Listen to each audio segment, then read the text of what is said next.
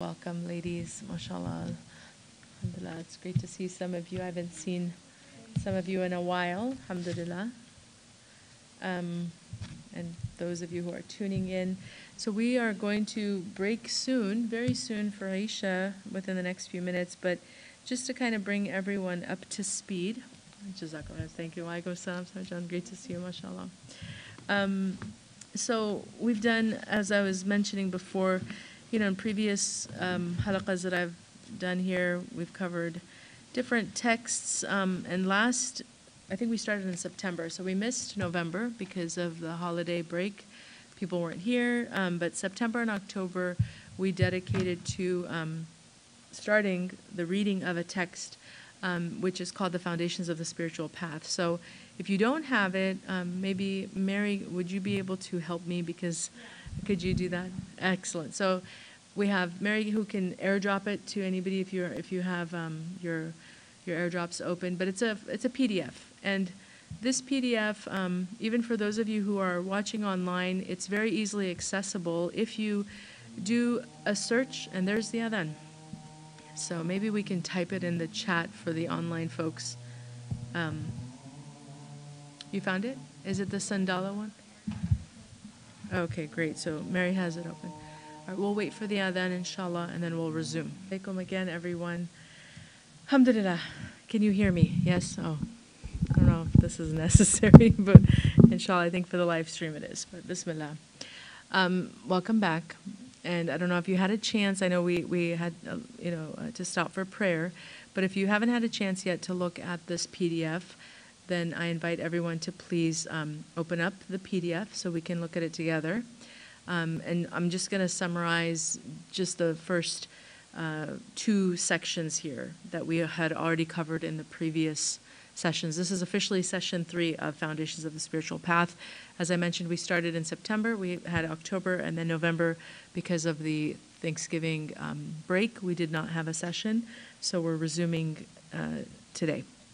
So with that said, this document, the reason why it is such an important foundational text that I think everybody should be really familiar with is because it just gives us a roadmap, something to work with, some guidelines, some principles, some, it points out things that we should consider and think deeply about, because embarking on anything serious, requires consideration and planning and thought. And that's where, if you really think about all the things you've ever succeeded in, likely the ones that you put the most investment in ahead of time are the ones that you actually, succeeded with and you saw through. Whereas the things that you haphazardly started or, rushed into, they probably did not come to fruition or it didn't maybe materialize.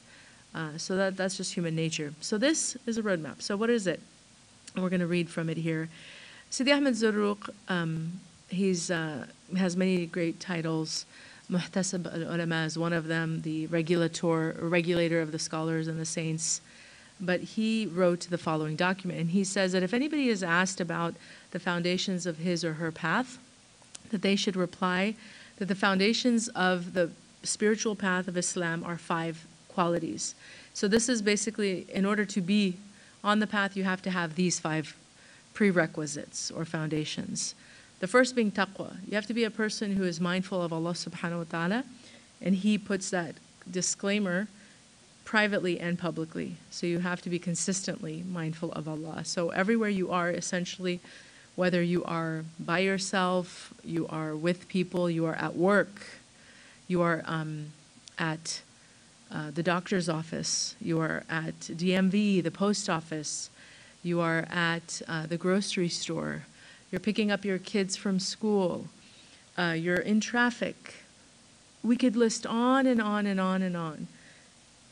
A person who is mindful of Allah subhanahu wa ta'ala doesn't stop, for anything else. And you're always in that, or at least you try to be. You try to bring your mind back to something of benefit, and obviously, what's more beneficial than to remember your place and be mindful of God and praise Him and just take it all in, because there's a lot of things that we experience in our senses. I mean, if you really think about just how much sensory overload we experience as human beings, especially in today's world, with all the images we're taking in, all of the sounds we're taking in, all the conversations we're having, the music, there's a lot. But the soul, as we know, was created to know its creator. And so we have to force ourselves from those distractible states to try to bring our mind back to what essentially matters.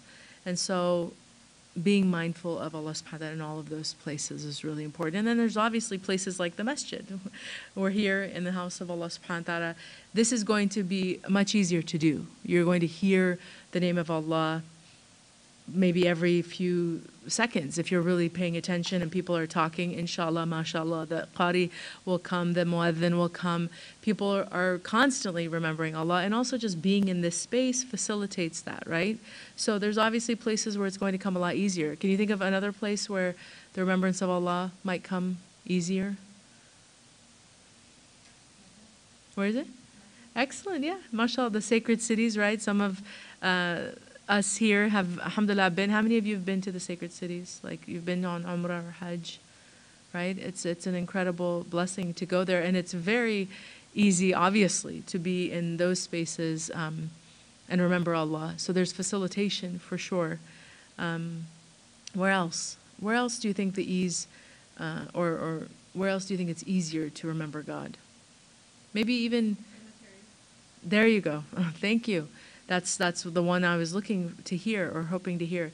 The cemetery, right? How many of us have recently gone? How many have gone to the cemetery recently? Recently, right? MashaAllah, every 15 days. That's a beautiful. Is that your own practice that you committed to yourself to? I have to go every 15 days. Allah.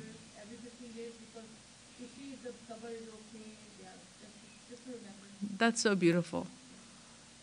You know, just I love that you have a regiment about that, because it occurs to me often. You know, as you all or some of you may know, I've lost both of my parents, Allah yarhamhuma, and I've lost loved ones in the past, and I always think of how much we love our family members and the people that we hold so close, but also, I hate to say it, how easy it is to forget sometimes. You know, I punish myself often because one of my intentions of moving to this community was actually to be close to the 5 pillars where my father, Allah yarhamu, was buried. And I said to myself, I'm going to be able to go so much more often because I live close by. But I've failed. I have definitely fallen short.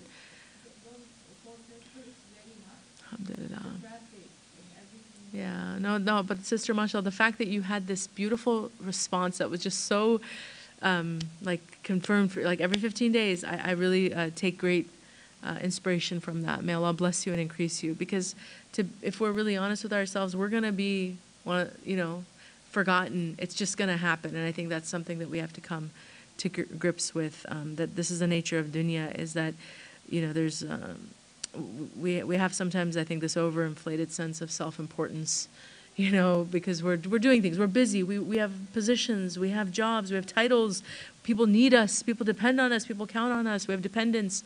So sometimes you just have to have that real talk with yourself and say, like all great people, all people in the past, they had their time and then it's over, and then it really matters, right? Like who's going to come visit?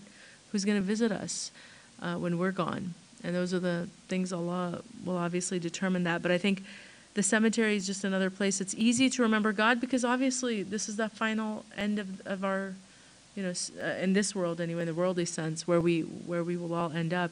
So those are places where there's facilitation. But there's also places where it's very difficult to remember Allah subhanahu wa ta'ala. What about that? Where do you think it's challenging, more challenging to remember Allah? What would be a very common place that we all go to all the time? Work, right?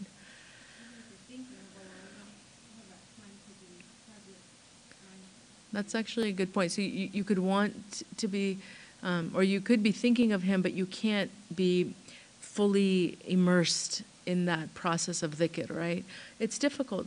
Our minds can usually only do one or two things at a time. I mean, women, alhamdulillah, we have the advantage of being able to multitask, but even then, to concentrate on work and execute properly and maintain a state of total remembrance is difficult. Another place that comes to mind, Assalamu alaikum, welcome, is the marketplace, right? The marketplace, which is one of the places that we are taught as Muslims to try to avoid, to be not the window shoppers that just walk around and waste their day at the marketplace, because there's fitna in the marketplace, right?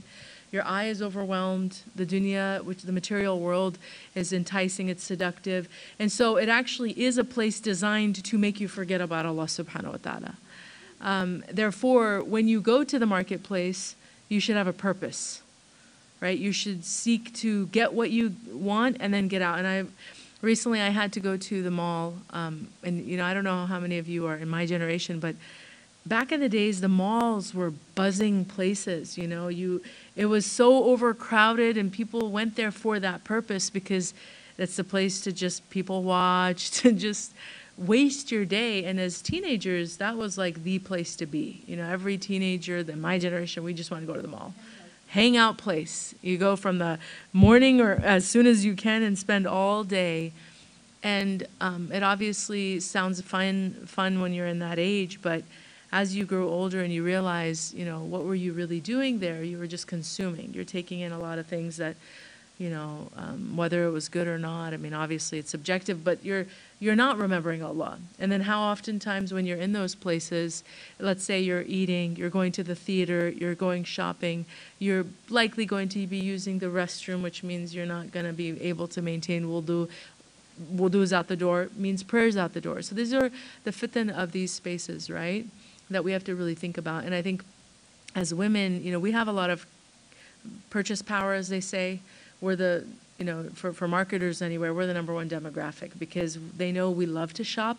So I really think for us, we need to take this message to heart, that when we talk about mindfulness of Allah subhanahu wa ta'ala, it's going to be difficult to maintain that state if we do not make choices that facilitate mindfulness, right? So if you're going to spend a lot of your time, or seek even on weekends, where your weekend is precious time, right? Precious time to really be trying to catch up on things. But if now the weekend becomes the day where you are going to spend with your girlfriends or your sisters all day just window shopping and eating, you're likely going to not be doing this, right? Which is what we're called to do, to remember Allah subhanahu wa ta'ala. So there's many places, and we can list, again, places that facilitate the remembrance of Allah and doesn't, but he specifies that as the #1 criteria of being on the spiritual path. You have to be a person who understands the importance of taqwa, who maintains taqwa, and that's how you do it. And it's consistent across the board, whether you're by yourself or in public. It doesn't matter. You're just a person who's trying to really remember your Lord and your purpose. That's #1. Then he says, adherence to the sunnah in word and deed. So after you've checked that first box, that you are a person who's committed, you truly are mindful of Allah, you put that into practice, now he's telling us that you also want to be a person that follows the sunnah of the Prophet ﷺ in your words and in your actions. You have to be consistent. So some people may have knowledge of the Prophet ﷺ, seerah, of his hadith. They may know certain qualities about him, right? Like if you've read the Shama'il, if you have certain knowledge about the way that the Prophet ﷺ spoke or ate or walked, and you know those things, but then in your own behavior, in your own actions, you're not implementing that, that's clearly a disconnect. Because why? What is stopping you? What is preventing you from applying the sunnah, right? Why is it that you just have that knowledge? And for some people, it's not even that they're not applying the sunnah, but they're actually doing the opposite of what they know, which is obviously hypocrisy, and we definitely don't want to do that. If you know that the Prophet ﷺ did certain things a certain way, but you're going counter to his way, then that's something you need to work out. So that's the second quality he lists. And then he says, indifference to whether others accept or reject one. So being free from the burden of seeking validation from human beings. Because it is a burden. It's a big burden, right? Absolutely. Peer pressure, capitulating to the norms that are set by society, by culture. We're never going to please people if we're always trying to meet the expectations of human beings who are faulted. You know, we are people of flaws, and we don't always have things right. Whereas Allah subhanahu wa ta'ala, He's perfect, so when He sets a standard, then obviously there's no issue there. So seeking His pleasure, seeking His rida, even if it goes against the people, becomes the way of the seeker, right? That even if, you know, I have to not attend an event because I know there's going to be alcohol, right? I know that my family will be upset with me. They may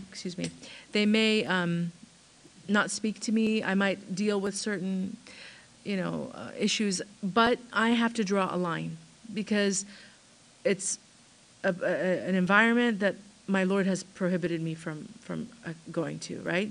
That's the believer. They draw lines, they understand boundaries, and they don't forsake their principles and values and their faith for the sake of making other people happy.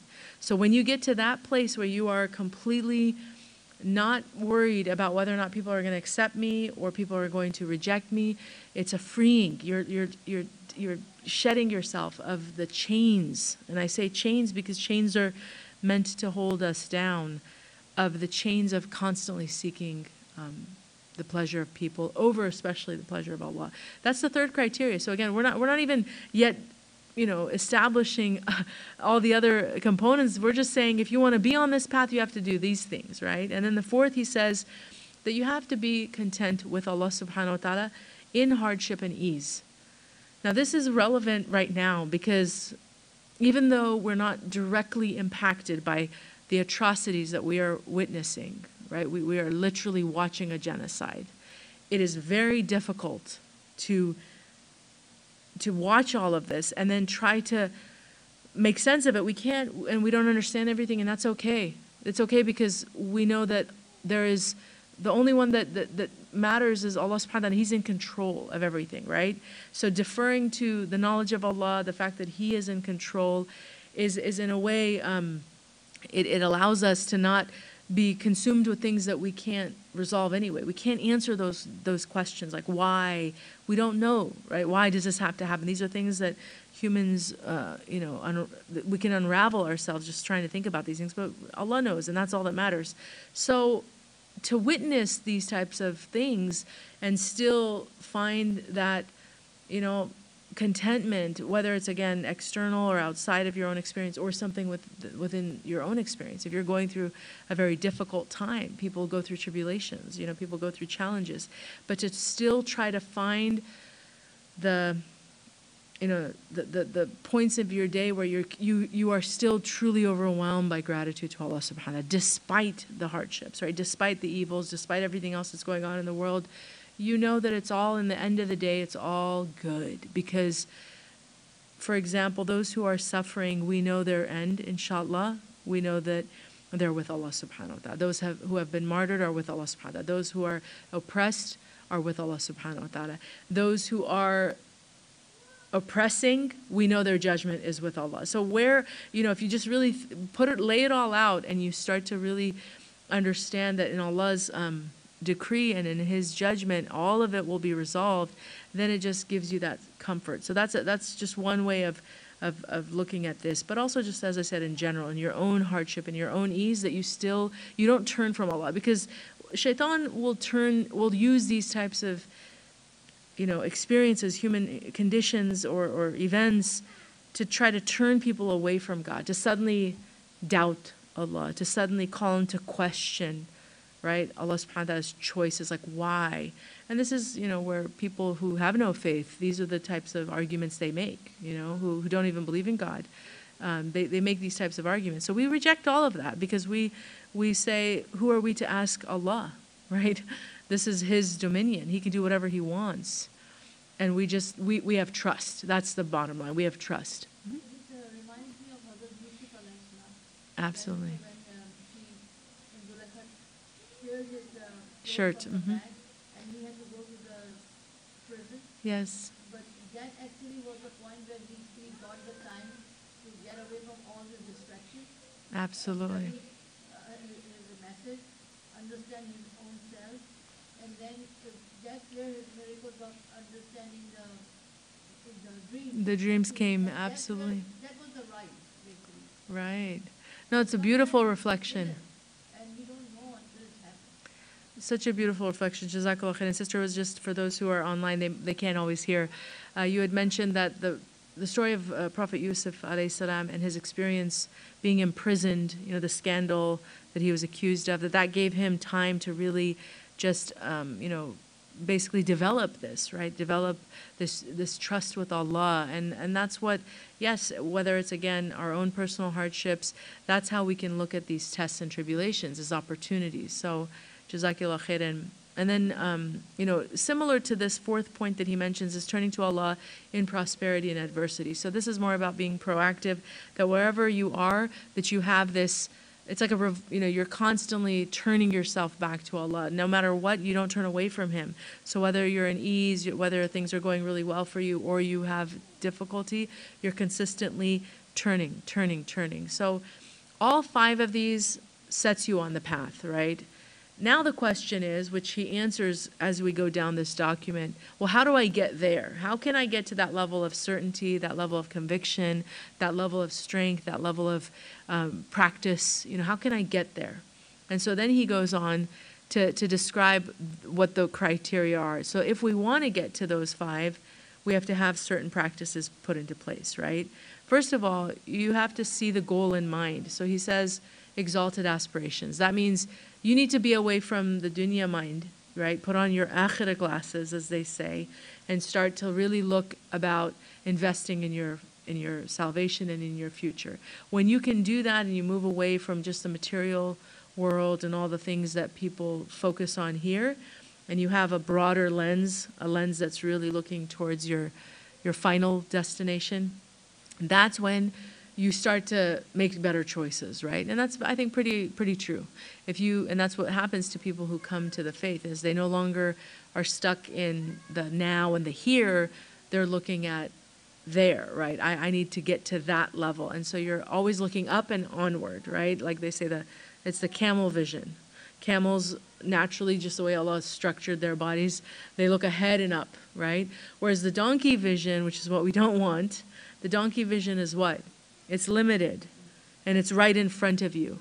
So human beings, when we want success, we have a camel's vision, right? So that's how you first start to develop these traits, is you need to look beyond this life. Because if you're stuck in the temporal world, then this is all you'll get. We don't want that. We want to move beyond that.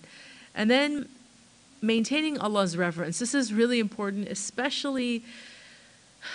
I was watching something recently with, I think it was a video with my son, and the speaker said something about God, and my son just was like, how could he say that? He was, this is fitrah of children, alhamdulillah, if they're raised obviously in adab and they understand that we should have a decorum, right? We need to know that there's a way to speak about Allah subhanahu wa ta'ala. First of all, we do not anthropomorphize God. Allah subhanahu wa ta'ala is not human in any way which possible. There's no human qualities. So when you speak of Allah, if you don't understand that, people will, for example, I've heard Muslims say this. If you call upon Allah as the man upstairs because you're borrowing from, from what people say in this culture and film and television, A'udhu billah, you don't say, oh yeah, I'm waiting for the man upstairs to answer my du'as. A'udhu billah, this is kufr. Who are you praying to? So sometimes we're not paying attention to the words that we're using, the language that we're using. So reverence of Allah is really understanding that Allah subhanahu wa ta'ala is above His creation, and in every sense of that word. And that's where even calling into question what we see in the world is bad adab, because there's accusations layered in that, right? If you're calling into question, why does this have to happen? Why did Allah allow this to happen? Why is that part of my decree? Why me? we have to watch that. So reverence to Allah there's many ways that can play out, but certainly in the way that we talk about Allah subhanahu wa ta'ala, that we understand Him according to His descriptions, right? And we don't interpret Him in our own personal way. There's this idea of having a personal God. That's very new agey. But Allah there's one, right? And He's the only one, and He's for everyone, right? And so we don't try to tailor God to fit what we want. He is who He is, and we praise Him as that. So really having that understanding. So that's a second way. So if you really want to get to those first 5, these are the things he's mentioning. Expending oneself in excellent service of others. So khidmah. Very important that we are people of khidmah, of service. Because when you get out of your self-centered worldview, and start to really pay attention to what's going on with the rest of the world, then, and specifically people in need, then you start working towards more important things. I was part of a healing circle with a group of tech employees earlier today, and one of the brothers he mentioned, they're Muslims. They work for a tech company, so we just came together to discuss everything that's happening. And so he just said, I typically enjoy my work, but I've lost kind of that appreciation or that love for what I do, because I'm starting to see how mundane basically it is, when you contrast it to what's going on in Palestine. So he was just making the point that because his eye and his focus and his attention now is there, all of a sudden things that were once meaningful to him are not they hold the same weight. And I think that was a good reflection in what we're talking about, because once you start to zoom out, get outside of what you always may think is, or what you may value and think is important, and start to scale back and look at a broader picture of things.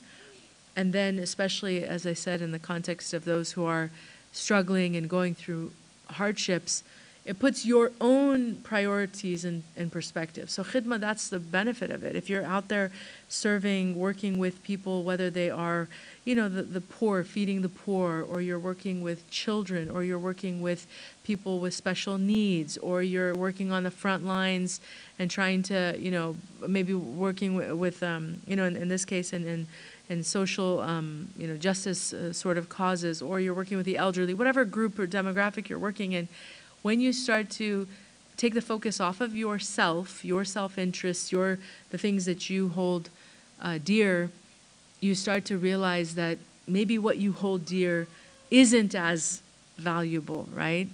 And that's a very important perspective, because sometimes we are so inside of our own selves that we don't really think about what else is going on around us. So khidmah is really important, and there's, again, many ways that people can be in service, but just making that a part of your life, that you actually want to help people, that you actually want to be a do-gooder. You want to go out there and change the world in your own small little circle. It doesn't have to be these massive ripples, like sometimes we get in this black and white kind of thinking, where it's like, if I'm not making a massive impact, then what's the point? But maybe you don't realize the impact you're making, and there's that butterfly effect, which I think is a really good analogy. That the butterfly effect is that the wing the wing, not span, but what do you call it? I guess flapping of a butterfly can actually affect global weather patterns. And like tsunamis and other things. And these are just ideas, but that we shouldn't trivialize small things that actually can make large impacts, because we just simply don't know it's like a domino effect, right? And I think that's the purpose of it. Like you could, you could do something that you think is insignificant, but maybe the outcome of that insignificant act is actually quite extraordinary. Because if you're nice to someone, for example, and you impact their day, and they are able to take that energy and come out of maybe a depressive state, maybe come out of, because you were kind to them, you showed them kindness, compassion, then maybe they can do something transformative because of that single interaction, right? And that's why a smile is considered charity, right? We have all of these principles in our faith and many stories of things that we would deem like, oh, it's just no big deal. Why, that wasn't a big deal. But then you find out maybe later that no, that single moment, that single interaction, that single exchange actually was the ripple effect that led to this, that, or the other. So the point is khidmah is something that we have to bring back as a practice, because part of Western culture that's so toxic is this idea that we're just, that we just serve ourselves. And, I posted on Instagram, I think it was earlier today or maybe yesterday, I can't remember, maybe it was yesterday, a video of this woman who, she basically, at 38 years old, has decided that she really wants to have children and be married. And she did this whole interview, and I think even wrote an article that where she stated that she feels like she was cheated out of, or she was cheated by feminist sort of ideas, because she lived a very self-serving life, and she realized that that's just not very fulfilling. And a lot of people are waking up to that, but we want to be mindful that this is just part of our deen, to be people of service. Like we shouldn't have to. We just have to go back to the basics. So he mentions that as a practice. And if you look at all the prophets, they were shepherds. They took care of, Allah subhanahu wa ta'ala gave them very specific roles of caretaking. And then eventually they went on to become prophets. So it is very important that we inculcate that even in our young children, in our homes, not have, roles, for example, for children that are very one-sided, So sometimes in households, in many of our cultures, you have girls learning how to serve guests, how to make tea, how to even prepare certain things, and the boys have no idea how to do any of those things because that's considered girls' work. That's not prophetic. The Prophet ﷺ mended his own clothes, he washed his own dishes, he was very, very an active participant in the household, so it wasn't so gendered, these things. And it's also because he was in the service of people. So that's the third point. And then fulfilling one's resolves. This is really about being a person of follow through. If you're going to say you're going to do something, it shouldn't be just lip service. Be a person who's actually, who has integrity, whose word means something, whose character is, is proven in action, because it's easy to say things. That's the fourth quality, And then the fifth, he says, is magnifying one's blessings, gratitude, which is, we've said it before, but it's always good to remind ourselves, gratitude is not just a verbal process. That's actually one of three components of gratitude. Gratitude actually has three parts, which is in the heart, on the tongue, and then with the limbs. Right? So shukr al-qalb, shukr al-lisan, shukr al-jawarih. These are the three manifestations of gratitude. And above all is the last one. Gratitude, as defined by our teachers, is when you use the blessings of Allah subhanahu wa ta'ala for that which pleases Him. So you use your physical body, your skills, your blessings, your wealth, your health, your knowledge, in a way that is pleasing to Allah subhanahu wa ta'ala. That is actual gratitude.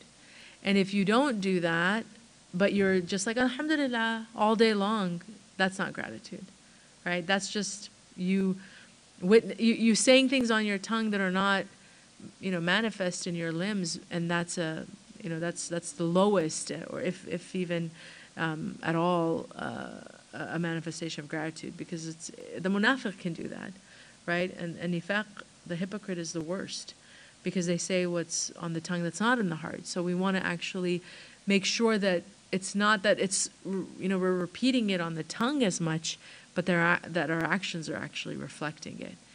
So staying away from the haram is a no-brainer, right? If you're a person of gratitude to Allah, you don't fall into haram. If you're a person of gratitude to Allah subhanahu wa ta'ala, you think about your day is informed by the most important things that we do, prayer. You're plugging in everything else around those things, because you realize that is the greatest form of gratitude, is when I pray to my Creator. My body, I could be running marathons, I could be saving lives, I could be working for this, that, or the other, I could be doing khidmah. But if I'm not using my body, right, in the worship of my Creator, then I am not showing gratitude, right? Because there's nothing greater that we can do with our physical body than to worship Allah subhanahu wa ta'ala. Everything else is secondary, right? Think about that. And that's why it's interesting that, you know, people who try, and there is a form of, I think, cognitive dissonance, because there are people who can be strong in their faith in terms of feeling faith, but then they make excuses for why they don't do certain acts of worship, right? And you have to kind of call into question, like, you know, what's that? Well, that's what it is. There's a disconnect there. They have to be reminded that you could be strong in your faith, but if you're going to not pray your prayers because, and I had someone, I remember a while ago, they were a medical doctor, and this was kind of their dilemma that they have. Actually, I've had two people, EMT and medical doctor, and both of them had sort of the same question, which is, I have really difficult schedule. Sometimes I can't even predict what's going to happen. I have to go into emergency, surgeries. I have to do this and I have to do that.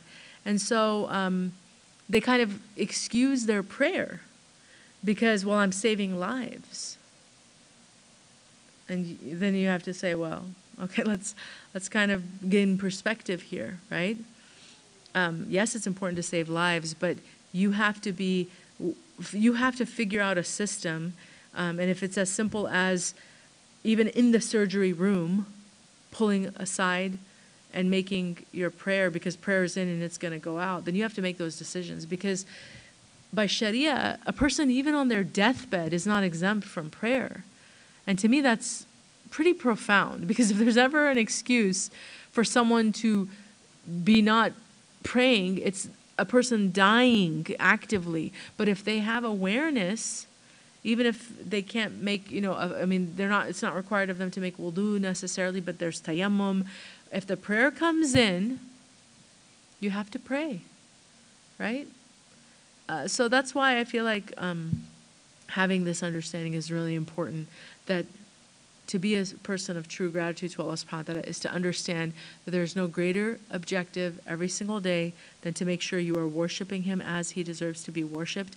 Then everything we do on top of that, all of the other good deeds that we do, whether they serve other people or ourselves, alhamdulillah, marhaban, welcome. But it comes after our prayers, right? And so that's how we really truly show gratitude to Allah. And so then he goes on, and now he's giving more detail about each of these, and he mentions these as points of focus for us to think about. He says, "He whose aspirations are exalted is raised in rank."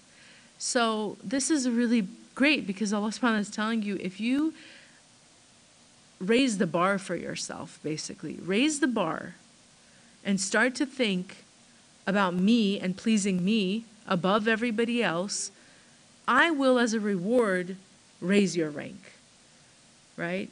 And I can tell you in my own experience, I absolutely remember experiencing that. When I started to come to practice Islam, I actually thought it was odd how I was suddenly being treated with more respect by elders. People were asking me as though I'm some authority, and I'm like, wait, what?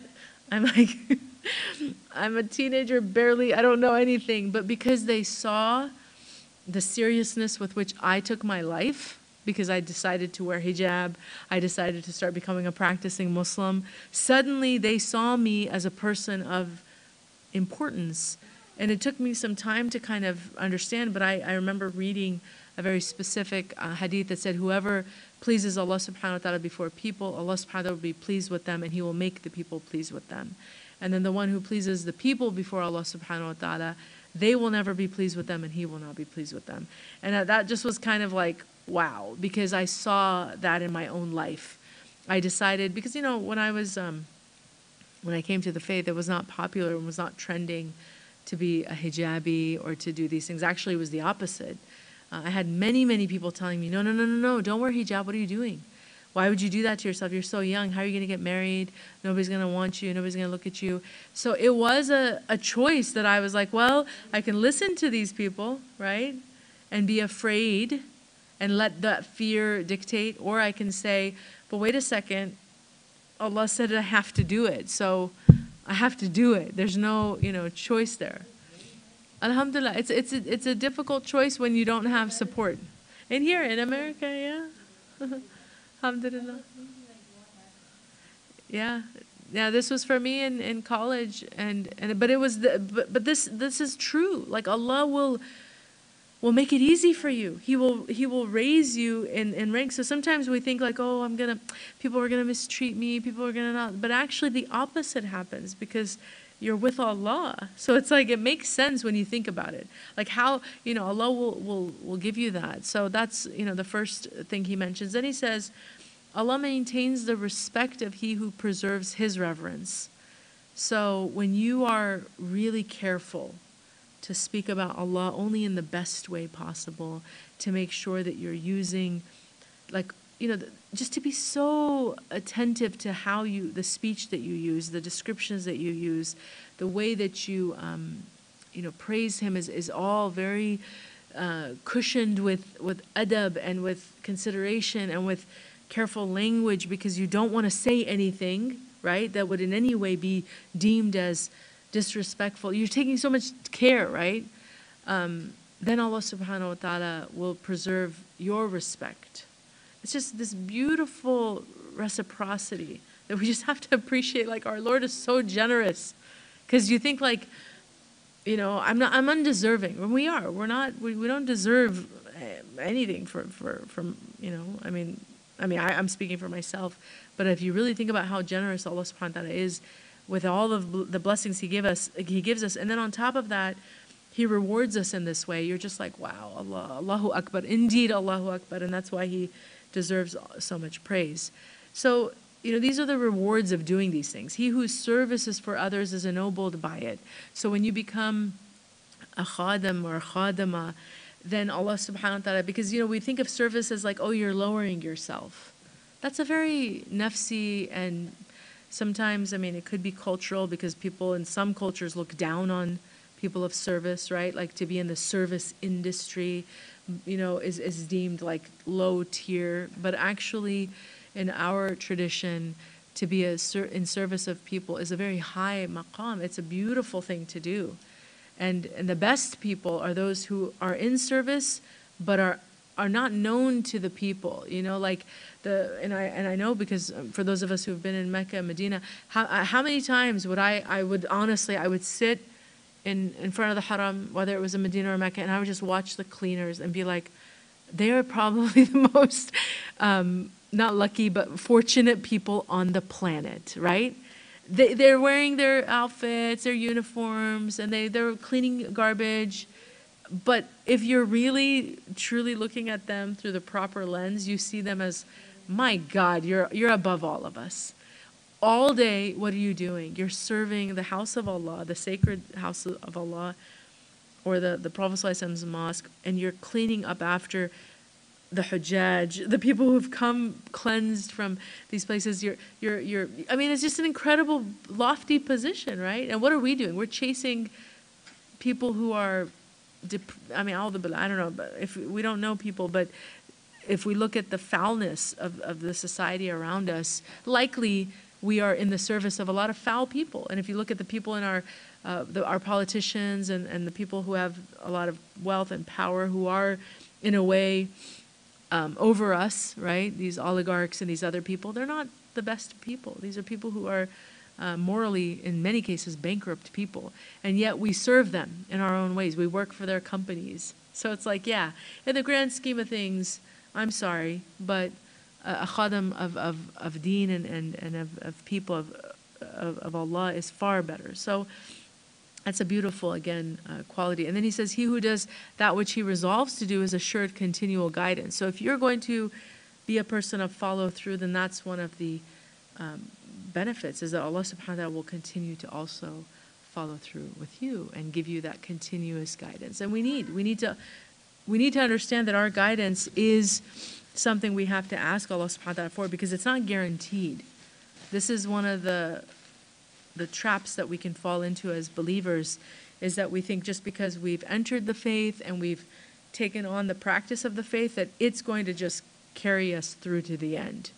But that's not necessarily true. We have to obviously continue to invest in that and continue to follow through in our actions, and continuously ask Allah subhanahu wa ta'ala for guidance. Like really genuinely, like, Ya Allah, guide me, because I could be those deluded people who think I'm on the right course, but maybe I'm going this way or that way and I have no idea, right? And that's, that's certainly the experience of some people, that they think but their own nafs deludes them. So we don't want that. And so that's why continual guidance is such a gift. He who deems blessings to be great by his own eye has shown gratitude. And he who is grateful ensures an increase in blessings from the giver of gifts, according to the promise of the truthful one. And this is, again, lam yashkurin nas, lam yashkurillah, right? I'm sorry, no. I'm sorry, I'm thinking of another verse. That's the verse of the hadith about gratitude. The one who doesn't the one who is not grateful to people is not grateful to Allah. And then the other verse from the Quran is لَإِن شَكَرْتُمْ لَأَزِيدَنَّكُمْ. So if you are grateful, then Allah subhanahu wa ta'ala will increase you in gratitude. So this is where, again, just being a person that's constantly magnifying your blessings, willing to see the good in everything. I mean, if anything bad happens, like I used to do this as a practice, I still do. Alhamdulillah, I still do it. If I stub my toe, if I cut my finger, if I am in pain, the moment it happens, I force myself to say, Alhamdulillah wa shukrillah. Because yes, I'm in pain, but that pain was a reminder that I'm human, that I'm mortal, that I will have an end soon. And I want to be grateful. I don't want the pain to blind me from the gratitude that I should feel, right? So I'm going to be grateful by just remembering that that Allah subhanahu wa ta'ala, despite the experience I'm having in this moment, right? Because it's not, if you think about stubbing your toe, that's a very difficult pain, Or recently I was praying subhanAllah, and this was, sometimes things happen and we just have to, Allah's the best of planners. My desk that I work on, I had my prayer rug laid out right next to it, and subhanAllah, I think I did two things. It was kind of funny. I got up to pray and I didn't realize I put it way too close to the corner of my table. So I got up and I think I hit my elbow with one, and then I hit something in the moment of prayer. I was like, so internally I was like, okay, subhanAllah, my nafs needs to, it's some breaking. Sometimes, we need those nafs breakers. But I had to say Alhamdulillah because I'm praying, and even though it hurt, and it's, those are very startling, shocking pains, we have to be willing to just see beyond the moment and see the bigger picture, which is, alhamdulillah, I have a body, I can go up and down, I can pray. I'm very grateful to Allah to be in my home, to be able to pray at home. These are all things that in those moments you have to reflect on, right? And that's what exalting your blessings is stop focusing on the negative, that one single negative, and try to look at all the other things. So even in our personal relationships and our personal experiences, if you have a bad meeting with your boss, it's very easy the whole drive home to be seething and angry and upset, and not to say that, those emotions, we should just suppress them. Maybe you need to feel those things, but if it carries on to the point where it's like now your state for the whole day, and then you're coming home and you're just angry, and now you're going to blast at your children and your spouse, and you're just in a bad, sour mood, that you have to snap out of. That you have to awaken to and say, you know what, yeah, it was a bad conversation, and maybe I have my own, legitimate grievances and what have you, but at the same time, alhamdulillah, I have a job. Maybe my boss wasn't in a good mood. Just start to get out of that negative state. And the way to do that is to exalt your blessing. So this is a very important daily practice that all of us have to do and do consistently.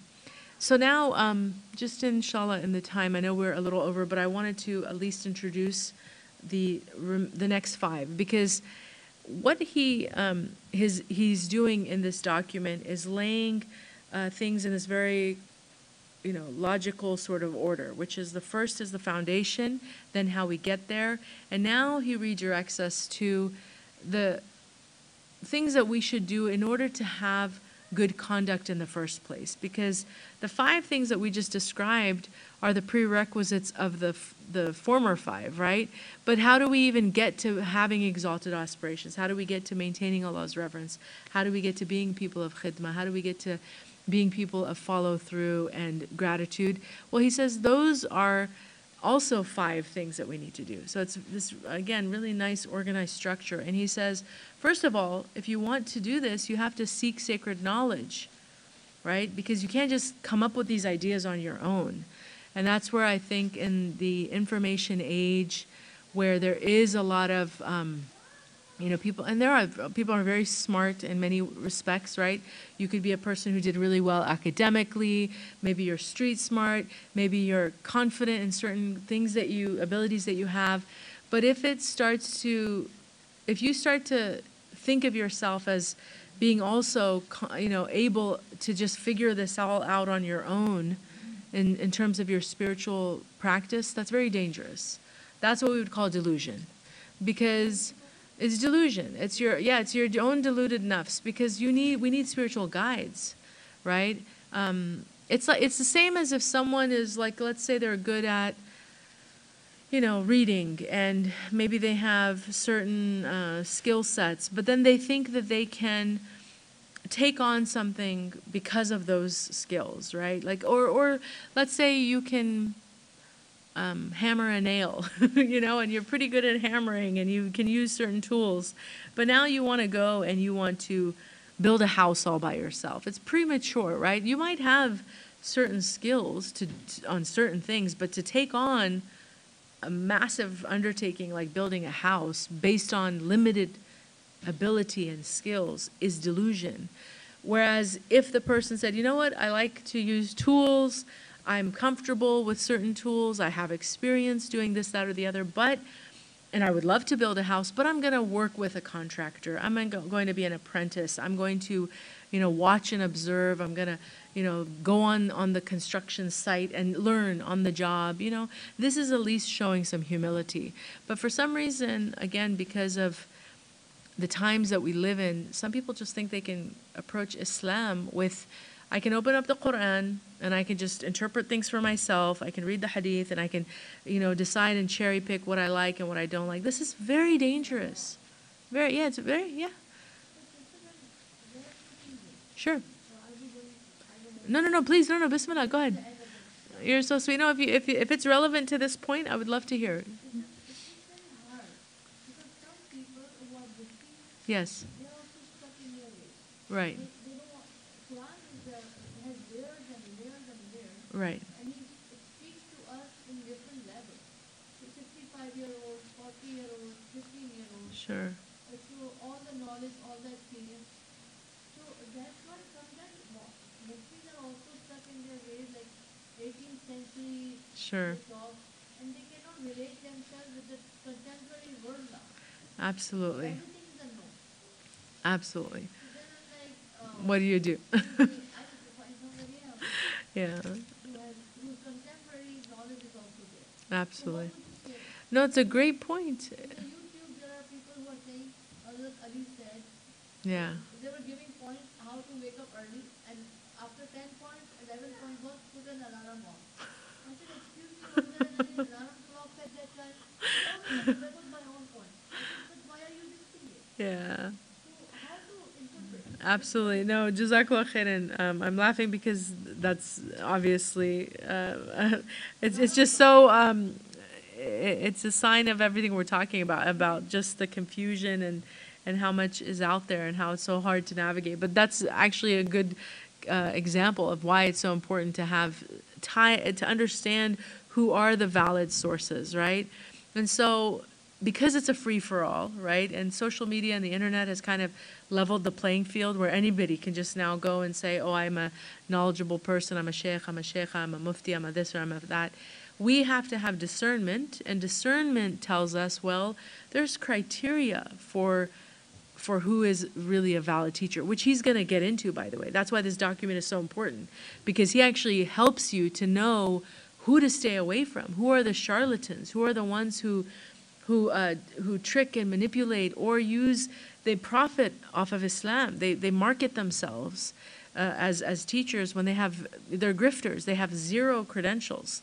So credentials matter in our tradition. Credentials absolutely matter. And that's why the traditional path is a path of isnad. It's of a chain, right? That if you're a person of knowledge, or you're purporting to be a person of knowledge, then you should have credentials that connect you to a chain that's throughout history, that goes back to our primary sources, right? The Prophet ﷺ being obviously the first teacher, our prophet of God, right? And so our scholars, they all have chains of transmission from their teachers to their teachers, going all the way back to the great scholars of our past, the Sahaba, the Prophet ﷺ being the first. And that's how you know that you're learning from someone who's proven themselves to be people of authority, because you can't be in the chain unless you have ijaza, which are licenses to teach. So it's kind of, it resolves that issue. But in today's day and age, people don't even ask for those credentials anymore. It's just like, oh, they have followers. Well, my teacher pointed out, Sheikh Hamza, may Allah bless him, he said very clearly, people forget that Iblis has the most followers. So that's not a criteria for authority. If you're looking for followers, So astaghfirullah, that shouldn't be your standard. It's not about followers. It's about who did they learn from, and are those people qualified to teach? And honestly, I was speaking to someone earlier about how scary it's getting, because the lines are being blurred all the time. And like you said, people will make claims, they say certain things. But this is why this document is so important, because he's going to put the responsibility on you and me to know how to identify the true scholar from the false one. And if we don't have discernment, then we're just like we're part of the problem, right? We're sheeple, as we say. Sheeple are people who are just, I'm going to go this way, I'm going to go that way. We don't want to be like sheep. We're not cattle. Allah gave us the intellect for a reason. So asking the right questions. And for me, a big criteria, this is just my tip that I would advise, is first of all, make sure that you're following people who cite their sources often. If they're speaking without citation of sources, that to me, that's very, very that's a red flag. We need to see where'd you get that from? It can't just be my own ideas. I don't want to hear the ideas of anybody. I want to know that it's grounded in, and it's passed all the tests, right? It's passed all the tests that this is solid knowledge, sound knowledge. And that's where really emphasizing the tradition, that it has to be rooted in our tradition. It can't just be fanciful ideas or opinions. And that's one of the signs at the end of time, that people will be very impressed by their own opinions. And so they start to oversell their own opinions. So if someone could be a very eloquent speaker and they're just going on and on and on, but it's like, okay, who are you speaking from? Where are you speaking from? So teachers who use texts, who refer to the Quran, to the Hadith, they're usually, mashallah, I think, rooted in the tradition, and they're pretty safe. I mean, there's obviously other things to look for, but that would be certainly one of them. So seeking sacred knowledge, he mentions that as, if you want to really have the best, conduct and behavior and character, then that has to be a primary, focus of your life, that you are a person of seeking knowledge. Keeping with spiritual guides and the fraternity of aspirants to gain insight into one's faults. This is actually also an important reminder too, that we need sohbah. So we need to come together like this, because if I take knowledge and make it my own personal endeavor, but then I don't come together with other people to just kind of share ideas, to make sure that, am I thinking about this right? Sometimes we need that perspective that only another person can offer. Then I'm left to my own devices. And this is very dangerous. We don't want to be on our own trying to figure everything out. So having a jama'ah, having a group, and that's why it's important to study groups are really encouraged, finding people that you have similar interests with, and keep their company. And that's how you can also, start to behave better, because we conform to the groups that we're in, and company matters. And then foregoing dispensations and interpretations concerning injunctions for one's own protection. So this is about looking for loopholes. Like, don't be the person who's constantly trying to find the easy route to everything, because sometimes you need to be challenged. You know, if you're always trying to shortcut your way into the deen, and of course, the Prophet ﷺ said that the deen is made easy for us, and it is. But some people, they have ulterior motives. You know, it's like they're really they're not satisfied with order and structure. They're trying to find ways out of, you know, that type of discipline, and that's not good. You know, you want to have some commitment to discipline. You know, for example, I mean, just an easy analogy would be dieting. You know, if you're going to try to lose weight, or you want to get in better shape, but you're always looking for the shortcuts, you know, like, oh, what's the quickest, like a 7-minute workout? You're likely not going to make that much progress. You might get a little bit of, you know, exercise in, but if you can't be always looking for that kind of stuff, you know. And there's, I'm sure, better examples, but that's the third point. And then he says, organizing one's time with the remembrance of Allah to maintain the presence of heart. So now this is, again, the onus on us, is if you really want to be serious, you want to be a better Muslim, because people make these statements all the time. I want to be better, you know, I want to get closer to Allah. I feel like there's a disconnect. And they say all these things, and then you ask, okay, what's your schedule like? What are you doing? But there's nothing really there. So if you're serious, then you have to take it upon yourself to say, that's it. I'm going to take out all of these bad habits and vices I've collected over the years. I don't need to do this anymore. I don't need to watch this much TV or listen to this much music. Actually, I had a sister not that long ago tell me that it was a very big decision for her, but she decided cold turkey, she was cutting out all music. She just said, I'm done. Music is a huge fitna for me. It's distracting for me. When I listen to it, I forget to pray. So she made that decision. I'm breaking from music. That is a beautiful sacrifice. But what that also opens up is your time. You're going to be managing your time better, because music and other things like that, entertainment and whatever, take up a lot of our time, and they're a waste of time in most cases. So organizing your time to make sure that you're really remembering Allah, that's on you. And then the last one he says is suspecting the selfish soul in everything in order to free oneself from its whimsical desires and to be safe from destructive circumstances.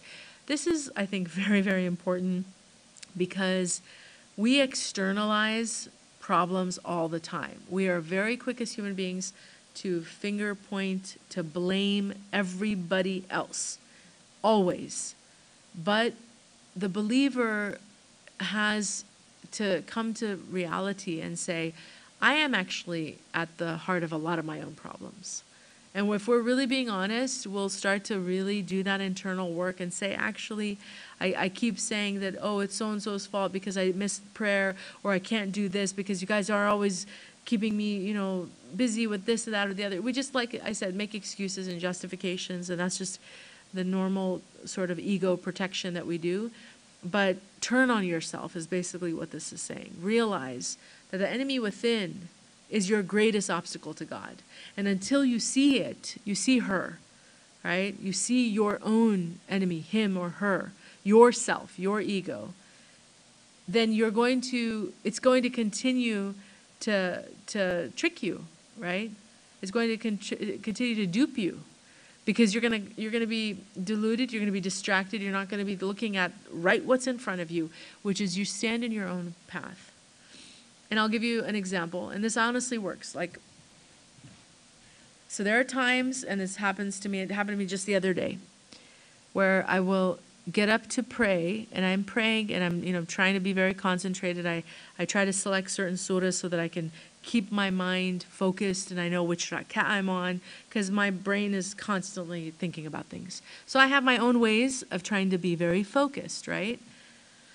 So I don't remember which prayer it was, but I prayed, and then I wasn't sure.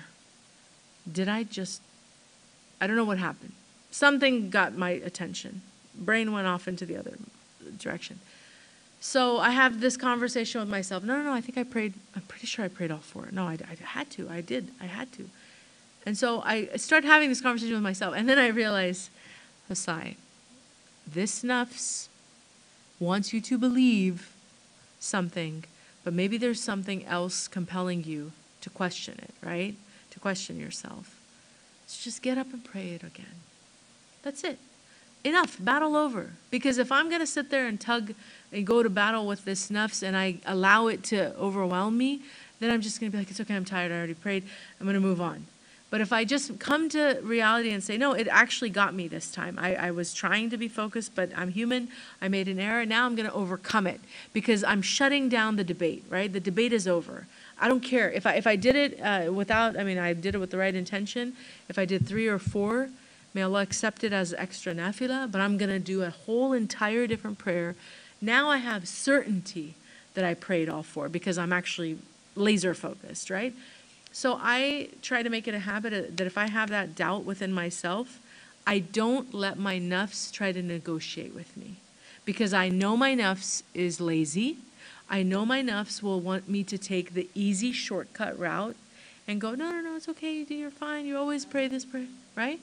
So just do the prayer again and shut it down. And alhamdulillah, when I do that, I feel so much better. Because I'm like, if I had allowed my nafs to convince me that I prayed all 4, yes, I might have just moved on and forgotten about it, but what about on the day of judgment, right? When all your prayers are brought before you, and there's going to be an accounting, and I'm like, it's just not worth it. I don't want to go through that, oops, I should have, I could have. No, there's no coulda, woulda, shoulda on the day of judgment. So pray again, khalas, end of topic, move on. So that's kind of how you turn against yourself, right? Because your nafs will not direct you ever to good. It's never going to tell you to take the harder path. It will always tell you to take the easier path. And so you disobey, and whatever it pushes you and goads you to, do the opposite, and inshallah you'll find success. So alhamdulillah, there's more, but inshallah we went over a little bit because we had that break for prayer. So I don't want to keep all of you for longer. Let me just look at this really quickly. Yeah. So when we come back, inshallah, what we'll do is we'll pick up from this 3rd section next month when we return, and we'll read more. But you have the document now. Please feel free to read ahead, inshallah, and explore this with your spouses. Explore it with your children. This is a wonderful document that I personally think every Muslim should look through. I really think it's really important. So, alhamdulillah. Any questions in the few minutes before we end here? No, we're tired. I know, it's evening, work tomorrow. Yeah, mashallah. Oh, okay, when it's over? Okay, jazakallah khair, alhamdulillah. No, I want to thank all of you, and I want to thank those of you who are on the live stream as well. I apologize for, again, any interruptions or issues here, if there were any. So we'll go ahead and we'll inshallah end in dua. Bismillah ar-Rahman ar-Rahim. وَالْعَصْرِ إِنَّ الْإِنسَانَ لَفِي خُسْرٍ إِلَّا الَّذِينَ آمَنُوا وَعَمِلُوا الصَّالِحَاتِ وَتَوَاصَوْا بِالْحَقِّ وَتَوَاصَوْا بِالصَّبْرِ سبحانك اللهم وبحمدك أشهد أن لا إله إلا أنت نستغفرك ونتوب إليك اللهم صل وسلم وبارك على سيدنا ومولانا وحبيبنا محمد صلى الله عليه وسلم وعلى آله وصحبه وسلم تسليما كثيرا سبحان ربك رب العزة أما يصفون وسلام على المرسلين والحمد لله رب العالمين.